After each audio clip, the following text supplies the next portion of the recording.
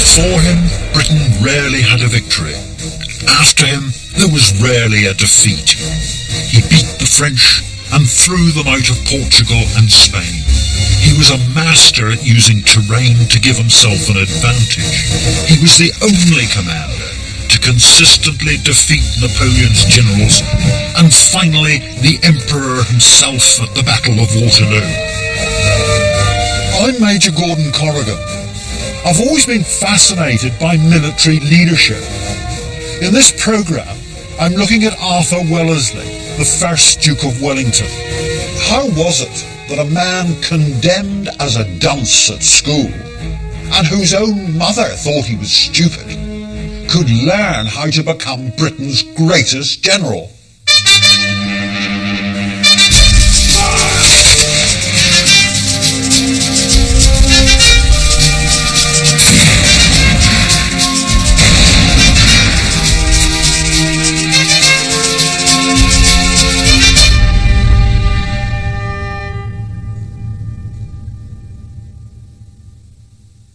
In the late 18th century, the world was dominated by two superpowers, Britain and France, and they were at war. That war produced Napoleon Bonaparte, the greatest French general of the age, and over 20 years of bloodshed. Arthur Wellesley, later the Duke of Wellington, was born in Ireland, but he wasn't marked for greatness from birth. His family were minor aristocracy, but they had no money. His mother's problem was what to do with her ugly duckling. There could be no secure baths in politics for him. As a gentleman, trade was out of the question, and the family's estates, such as they weren't the birthright of a younger son. In his mother's opinion, he was fit only for powder, and so he joined the army.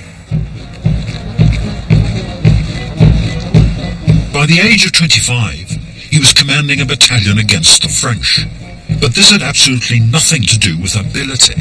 In those days, commissions and promotions were bought and sold for cash. Arthur had purchased his way up through the ranks and done precious little soldiering on the way. But there were things in his favour. He hadn't shone academically, but he did have a sharp and inquiring mind, and he was a voracious reader of military history. But above all, perhaps, he decided to take soldiering seriously. Over the next 9 years, a professionalism and natural ability began to shine through. By the age of 34, he'd earned a promotion to Major General, as well as the loyalty and respect of his superiors. He had tremendous confidence and self-belief, evident in his most famous portrait, which hangs in his London home, Apsley House. Oh, this is marvellous. Yes. This is the one that's reproduced in all the books, isn't it? Reproduced in all the books, on the old £5 note, on most of the pub signs throughout Great Britain. This pose, I think, just shows his self-assurance, his firmness of purpose, the intense stare of the eyes. It fixes you, it challenges you. People later on in life posed the question to him whether he was afraid of Napoleon and the French army, and he always said he refused to even consider the prospect of defeat.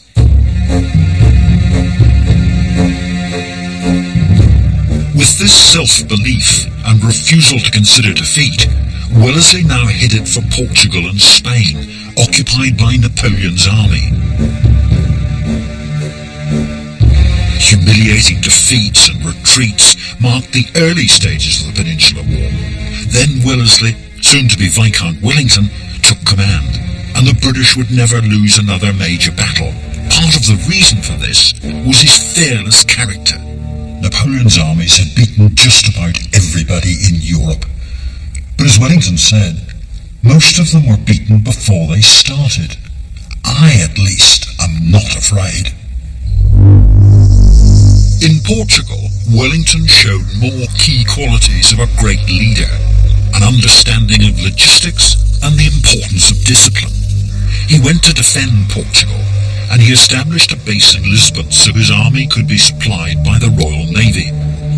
He knew that if his men were forced to plunder the land for supplies, they would become an unruly mob and discipline would break down. Wellington was forced to work with very little, but that compelled him to become an even better commander. Wellington was a canny operator. He had to be. He was nearly always outnumbered by the French, and unlike them, he didn't have vast reservoirs of conscripted manpower to call upon. So he always tried to make sure that he only fought a battle when he wanted to fight it, and on ground of his choosing. And ground is the key word. Wellington used terrain as an additional weapon in his arsenal. He was a master of using ground, and 2 examples from the Peninsular War show this brilliance. They also show evidence of another of Wellington's great qualities, his ability to plan and think ahead. This is one of Wellington's masterstrokes, the lines of Torres Vedras, one of the greatest feats of military engineering ever. It was built by 300,000 men, supervised by the Royal Engineers, and it's actually 3 lines of trenches, forts and gun positions that stretch for 26 miles, from the River Tagus in the east to the Atlantic in the west. Trenches and gun positions were concealed amongst the hills. Behind the lines, Wellington's soldiers waited for the French. They were snug and safe and well supplied by the navy, unlike the French, who lived off the land. Wellington had the local people move behind the lines with all their animals and food. He then ordered all remaining crops to be destroyed. When the French approached, the land was bare. If they stayed where they were, they'd starve. So eventually, they had no choice but to withdraw back to Spain, pursued by Wellington's army, exactly as he had planned it. Here's what a French general wrote at the time. For a year and a half, the English had been working at these gigantic works. Most surprising of all, incredible in fact, the French government itself did not know that the hills had been fortified. For me, the most amazing thing about this whole caper is that the lines were built in absolute secrecy. A brilliant piece of deception by Wellington. And not just deception, but brilliant strategy too. Wellington had secured Portugal from attack, and now he could go on the offensive, following the retreating French into Spain, where again he would use ground to give himself an advantage. The ancient Spanish city of Salamanca. The Romans were here, Hannibal was here, and Napoleon's army was here. And just a few miles to the south was fought the battle that was to be the turning point of the whole Peninsular War. It's sometimes said that Wellington could only fight defensive battles. And it was certainly true that if you only had one very small army, you had to be careful what you did with it. But at Salamanca, Wellington showed that he could seize the fleeting opportunity and go on the attack. For days, the 2 opposing armies had been shadowing each other, waiting for one to make a mistake. Eventually, Wellington concealed his men amongst the hills and waited for the French. After a few days, Wellington was having his lunch. It was just a chicken leg because he was quite a frugal eater, when the news came in that the French were on the move. What they'd done was to mistake the dust of a British baggage train for a wholesale retreat back to Portugal, completely failing to realise that the whole of the British army was in fact concealed behind these hills. By God, said Wellington, that'll do. Chucks his chicken leg over his shoulder, hops on his horse, gallops up here, has a look, sees the whole of the French army strung out along the line of march, and orders an immediate attack.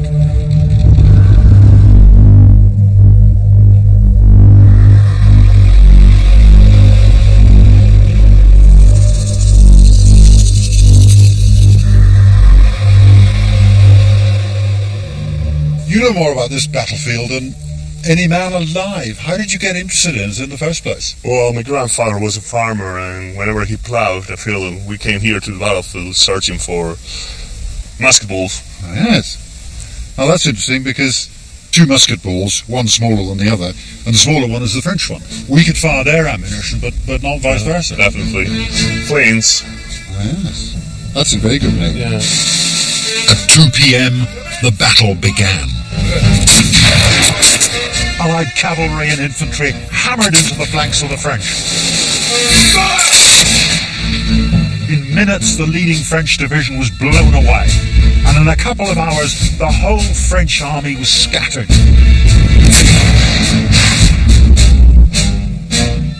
It was a great victory for Wellington, and after it, although there were still occasional British setbacks, the French were always on the back foot in Spain, and they never recovered. Wellington had pulled off a complex battle of manoeuvre. It was catastrophic for the French. They lost 15,000 men, the British 5,000. Intelligence and initiative won the day, and the glory was all Wellington's. The master tactician had again beaten the once invincible French. Even after all these years, just standing here today, you still get a feeling of what it must have been like on the day. Oh, you're completely right. It is more or less that it was 200 years ago. I'm completely sure that if Wellington was here, he would recognize every spot in the battlefield. And a lot of French blood into the soil here. Salamanca was the turning point in the Peninsular War. The French surrendered in 1814, and Napoleon was banished to the Mediterranean island of Elba.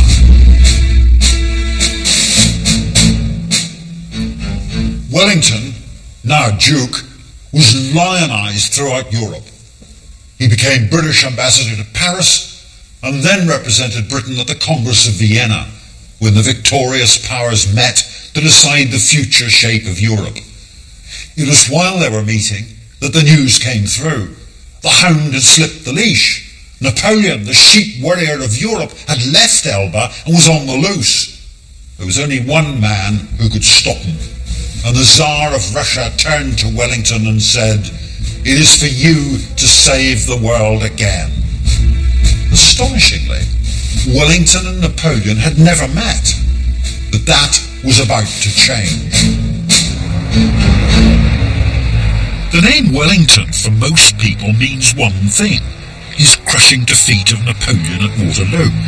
But does that make him our greatest commander? In my opinion, Waterloo wasn't Wellington's greatest victory, but he had studied the strengths and weaknesses of his greatest adversary, Napoleon, and that is a mark of military greatness. His fascination with Napoleon is clear at his London home. Wellington's collection shows you that he was acquiring objects, either of the Bonaparte family or of Napoleon himself, throughout his entire life. This is a very small format portrait of Wellington, and as you can see, he's contemplating this bust of Napoleon. He had a complex relationship with Napoleon. He praised his military genius. He intimated that his presence on the battlefield was equal almost to that of 40,000 men. But yet he also despised him. He thought he was ungentlemanly. He didn't like his lack of care for his troops. But yet there is this ambiguous relationship, and I think this painting really indicates that in a nutshell. 20 years of soldiering had brought Wellington to this point, and soon he would finally face Napoleon across a battlefield in Belgium. Wellington had the force of character, the self-confidence, and above all the ability to engender tremendous loyalty from his men. Even from the Dutch, Belgian and German soldiers he now found himself commanding. Working with allies is a mark of a great commander, and Wellington was a master at it. He was working with the Prussians, led by Field Marshal von Blücher. Napoleon knew that he had to stop the two armies meeting, so he attacked both simultaneously. Wellington's troops came under attack at a place called Quatre Bras. Today, the crossroads at Quatre Bras looks pretty unremarkable, but in 1815 it was key to Napoleon's fortunes.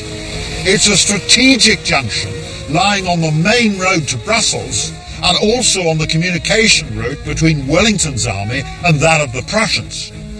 Napoleon committed themselves to fighting two battles at once, 6 miles apart, one against the Prussians at Ligny and one against Wellington here at Quatre Bras.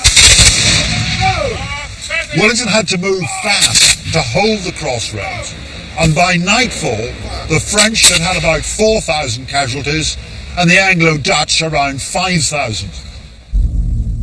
Meanwhile, 7 miles away, Napoleon's troops met the Prussians in the village of Ligny. A French battalion has fought its way into the outskirts of the village, behind me there. They've taken some casualties, but there's still about 400 of them left, and they're coming down this road packed shoulder to shoulder, when suddenly, from number 42, away across the road there, the windows are flung wide and they find themselves looking down the muzzle of a Prussian 12-pounder cannon. And there's a great gout of smoke and flame, and about 200 musket balls come winging up the road and take out about 60 Frenchmen. And it gets worse. That battalion is reduced to about 300 now, but they press on towards the centre of the village. Hidden behind the church here, there's half a company of Prussian infantry.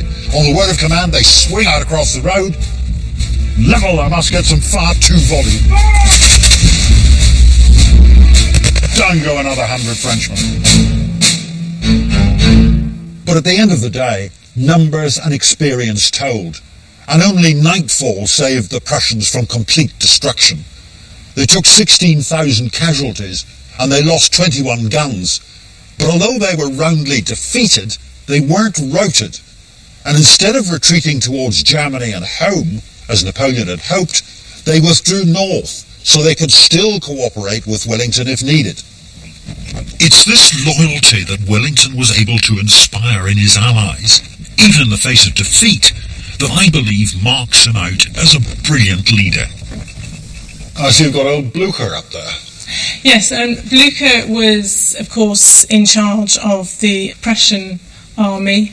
We were lucky, weren't we, that Blücher and Wellington had this great relationship. I think that's what was so critical to Wellington. He was a man of honesty. He did inspire loyalty, not just in his troops, but in men like Blücher. So Blücher had said to Wellington, I will be there, and be there he was. Wellington now faced one of the greatest challenges of his career, and one that would make him a household name throughout Europe. In a repeat of the tactics he used in Spain, he would cleverly conceal his troops near the village of Waterloo. On the 18th of June 1815, it all came to an end here on the battlefield of Waterloo, a small, tightly packed killing field with 160,000 soldiers in an area less than 2 miles square. Wellington distributed his troops along this ridge. He was able to use the lie of the land to conceal most of his infantry on the far side, using the reverse slope to protect them from French artillery. What he had to do was stick on this ridge, allow Napoleon to attack him head on, and then hold him off until the Prussians could arrive. Again, Wellington would borrow heavily from his experience in the Peninsular War. Wellington, the master tactician, studied the terrain and recognised the importance of holding the 3 farms that crossed the battlefield. They were easy to defend with only a small number of men, but Napoleon believed he could now lure Wellington into weakening his centre by staging an attack on one of them. This is Houchemont Farm. It was held by the light companies of the British Guards, about 800 men altogether. So when that first French attack erupts out of the south, it's blown away by musketry from the roofs, from the windows, from loopholes in the walls. The French try again, from the north this time. Briefly, some of them do get into the courtyard.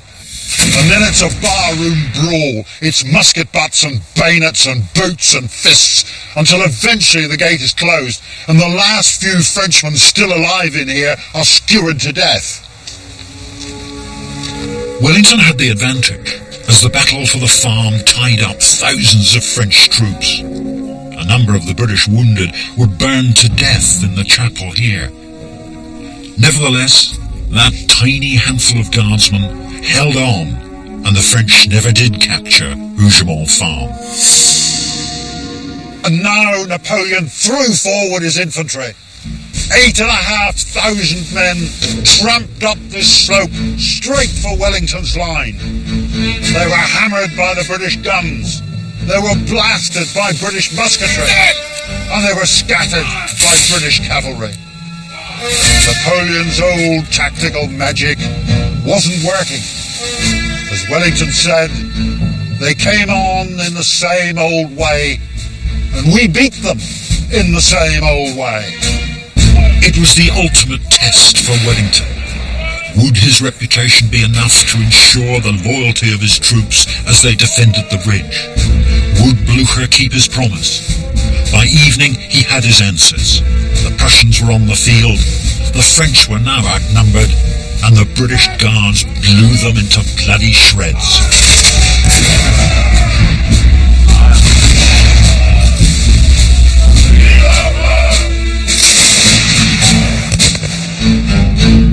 At the end of the day, 40,000 men and 15,000 horses lay dead or wounded on that field.